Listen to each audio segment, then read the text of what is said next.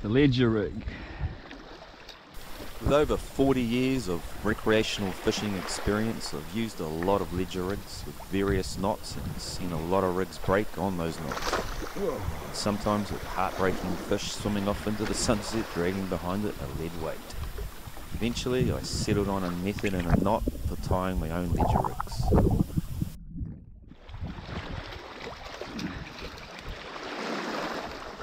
Little doggy. Whoa, whoa, whoa, whoa, whoa. Also commonly referred to as a dropper rig, it's probably the most commonly used rig by boaties and shore anglers alike.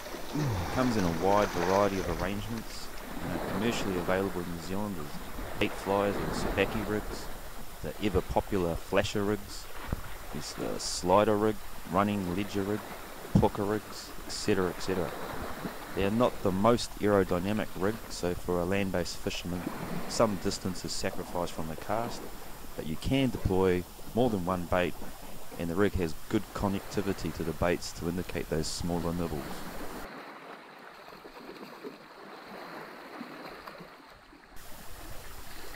Here I'm fishing on a gloomy day in the Manukau harbour. I'm using the same homemade 2-hook ledger rig throughout the session, but eventually cut one hook off, as there are a lot of fish about. Relentless. If one was to hook a decent one, a second hook can often get fouled in the fight, resulting in a loss. Oh, that way. Whoa, whoa, whoa, whoa, whoa. God. You're right. Oh, mate, that just got smashed. Ledger rigs are notorious for getting snagged over rough terrain. With more than one baited hook and a lead weight hanging underneath, there is a lot to get snagged with, especially if a fish is attached to one part of it. To mitigate this, I use a lighter line than the main line to attach the sinker.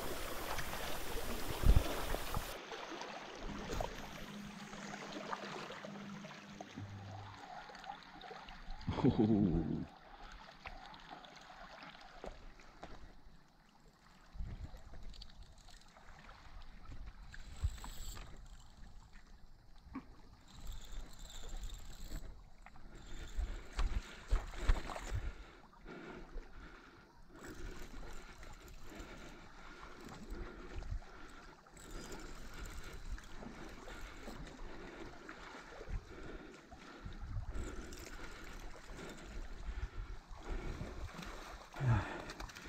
Another little rat.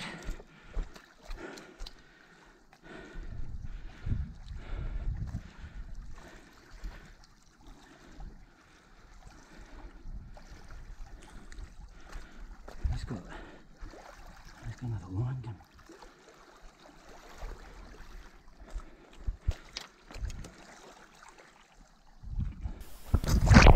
The knot I use is simple and proven. It's not the dropper loop knot that a lot of you would know. I don't have much trust in that knot for tying up ledger rigs. In fact, this is actually the backbone knot. It was used by commercial longliners to put knots in their main lines to stop the traces from sliding together before they developed tools and machines that could do the job easier. It was then adapted by lazy fishers to put a quick and easy loop in their line to slide a hook on without having to cut the line. So the knot I use is the uni knot that you should all know. The proven strongest of all the simple fishing knots out there. And you should also know the double uni knot for quickly joining two lines together. And now there is what I call the inline uni knot, and this is the knot I use. So at the end of this video is a demonstration on how I implement this inline uni knot for a ledger rig, but for now, well, proof is in the pudding.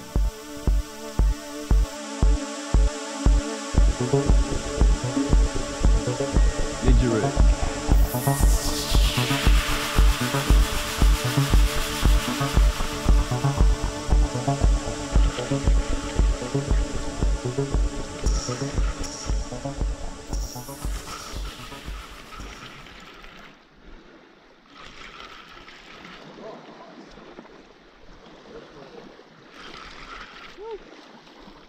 Not a bad one. Oh yeah. Oh, that's nice.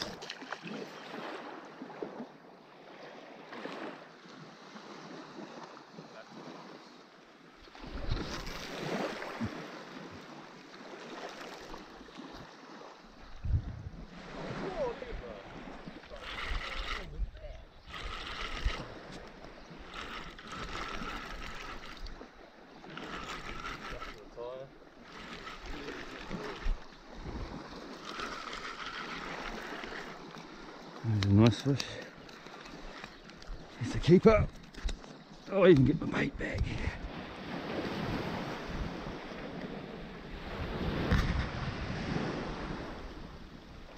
Oh, that's so dangerous. I'm so allergic to wasps. We didn't set up in a very good spot, did we? I was looking at my seat. And there's two massive wasp nests right above my head.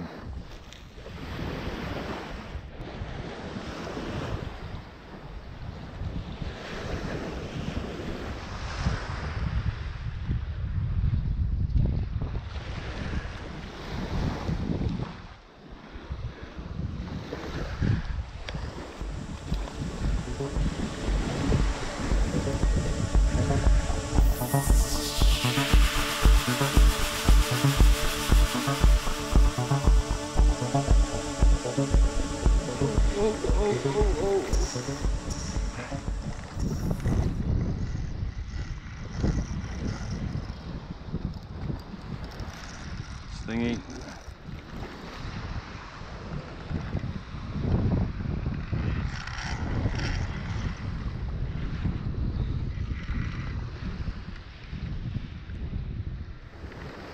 I'd say it's an eagle ray. Oh yeah, big eagle ray. Good fun though. Oh. Lucky you got brand new line. It's not brand new, it's old, it's just been reversed. Mega rays in this harbour.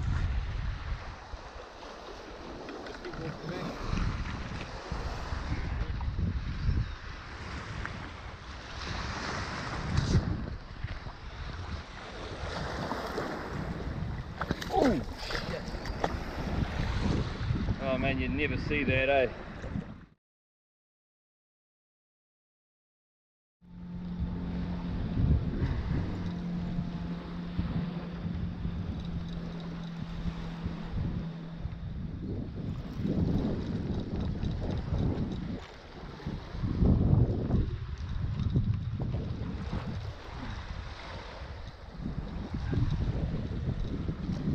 Oh, it's a big tread, is it?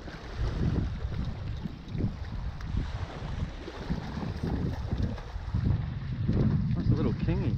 Oh my god, it's a rat kingy. Ow, ow, ow, ow. How's that, eh?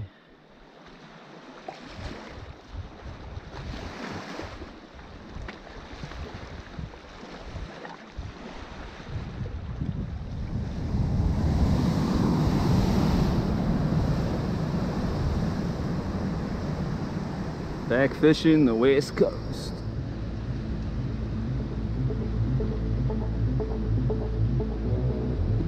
It's nice and calm now. It looks like you could easily stand down there, but every now and again one of these little sets comes through and the wave will double up and come right over this whole area.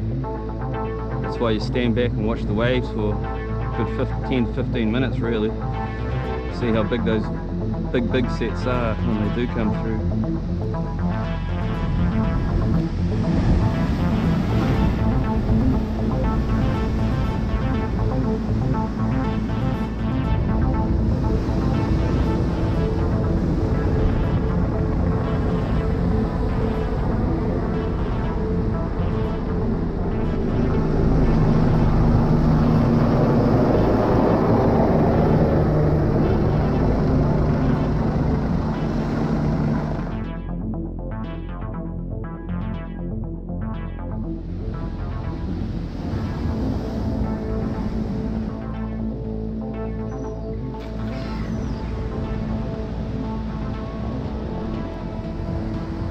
Good bite.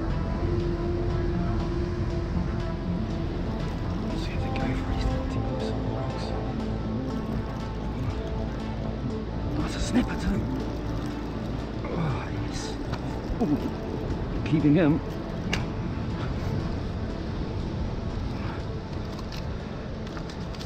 There's my sinker. Well, GoPro's on 6% for some stupid reason, even though I was on the charger all day. I might miss out on a bit of footage. I'm out here to fish. I actually saw your car there. Duck moon anglers out here.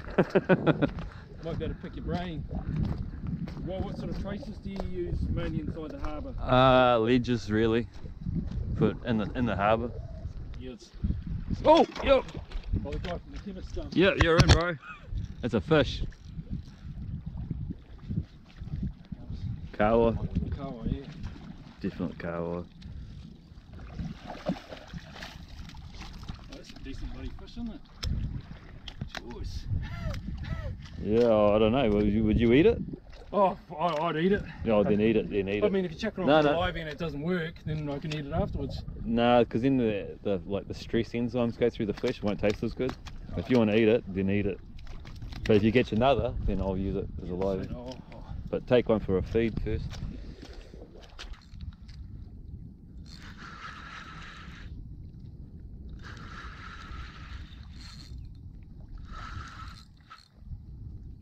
Feels like it. Feels very Trevally-ish.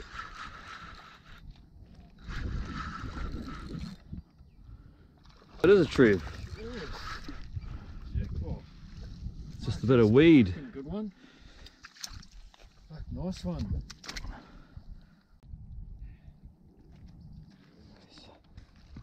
you want the torch on it or? Just point at the fish with the camera and the light. Holy crap, I just got another one in the middle of the night. It's a good fish. It's over.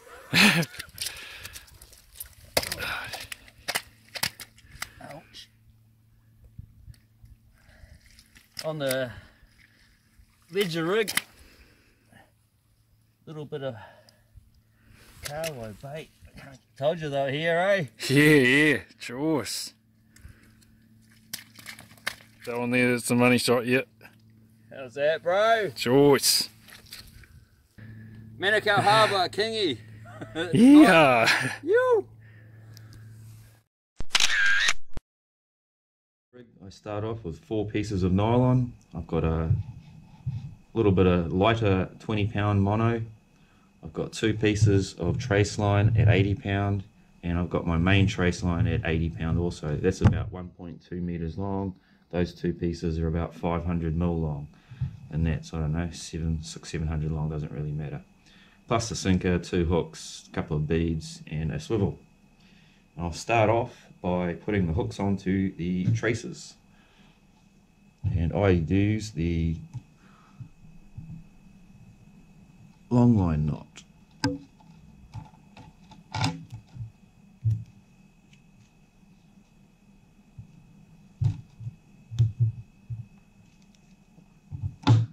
And I like to put a little bead on, and that way if I'm fishing in the dark I can see where the hooks are.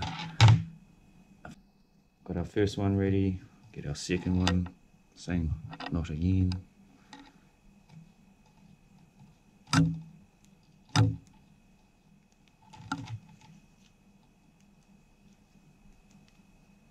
Quick and easy, that knot. But this rig is not a quick and easy rig to tie. I generally tie these up at home, have them all ready to go in separate plastic bags. We get our swivel, and attach our swivel straight onto our main line. And here we use the uni knot.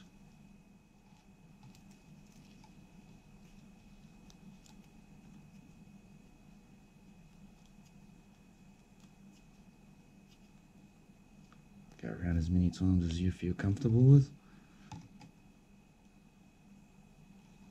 Cut that trim off.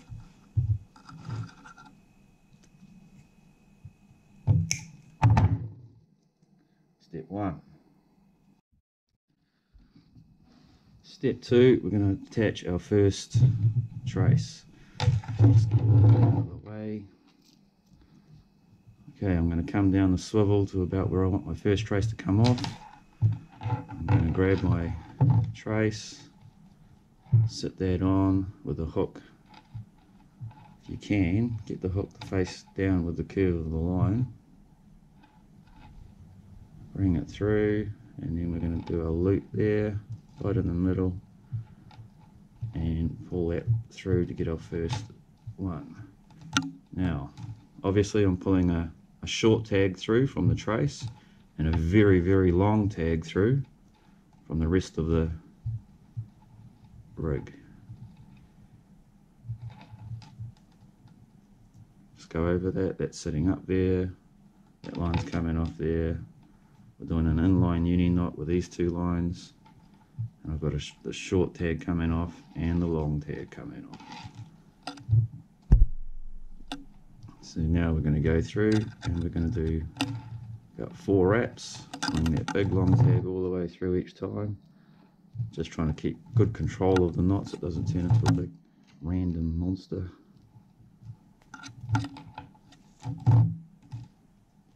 And I generally don't go through 5 times because the knot gets a little bit out of twistiness, and that's what it should look like. And then it's going to come together.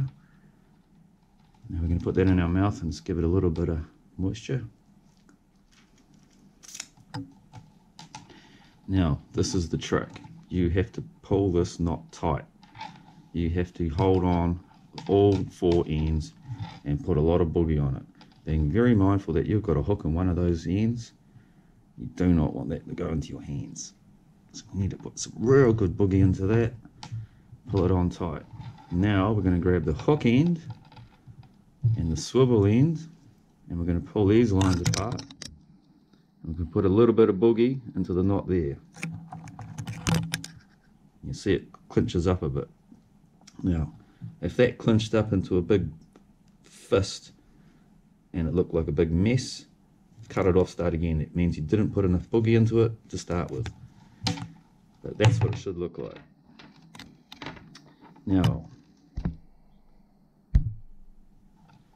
Now we can cut our short tag end off close to the knot. Because we put a lot of boogie in there, we can actually cut it off quite close. So you don't have that silly little tag there poking out, catching onto things, making a big tangle all the time. And that there is our first hook.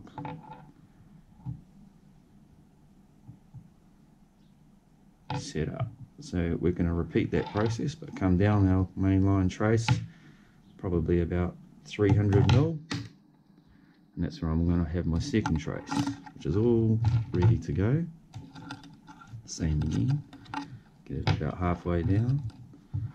Try and get that to sit right. Doesn't always work out. One's twist. But if you can get that hook to sit outwards, it looks really good. Anyway, here we go. Starting again. First loop. Second loop. Third loop. Our big long tag end's getting shorter because we're on our second hook close to the end of the trace. Here's our fourth loop. We're going to pull that up nice and tight. Put some moisture on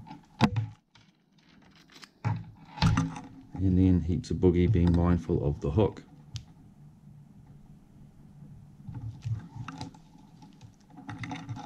And then we're going to do the same again here. Perfect. Now we're going to cut that tag off nice and close. And there is our second hook.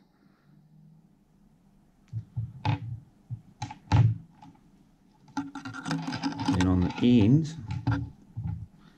this is where we use the double uni knot. And we're going to attach this 20-pound line onto the 80-pound line. You should know this knot. It's just a uni knot around one end.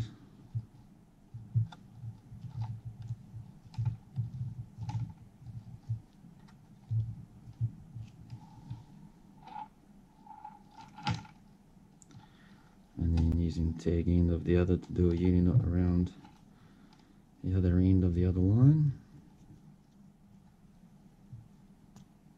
In fact, you don't even need to do a uni knot here. You can do a quick figure eight or anything because it's just the bottom of the line. You can pull it nice and tight. But there's the double uni knot. And cut our trims off so they don't get in the way.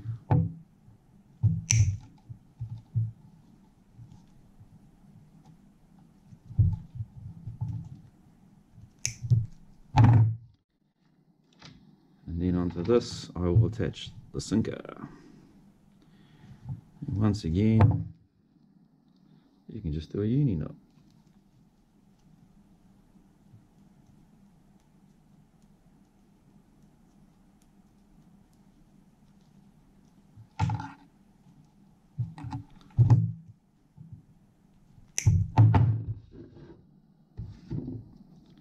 And there's our trace. Here's our first knot. There's our hook. I like the way that sits off the trace. Hooks up, not out.